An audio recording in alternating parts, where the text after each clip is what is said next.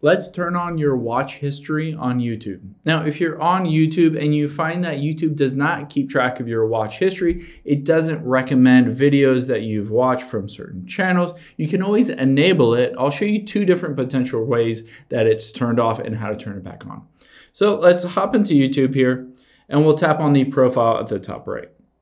Now, one thing you can see is incognito mode, which will turn off and disable your watch history. So if you have incognito turned on, let me show you what it looks like. It looks like this. This will not keep your watch history. So all you have to do is tap the profile at the top right and hit turn off incognito. So that is one thing to check. The other thing to check is, again, let's tap on your profile at the top right, and then let's tap on settings towards the bottom. Now on here, we're going to tap on Manage All History midway down.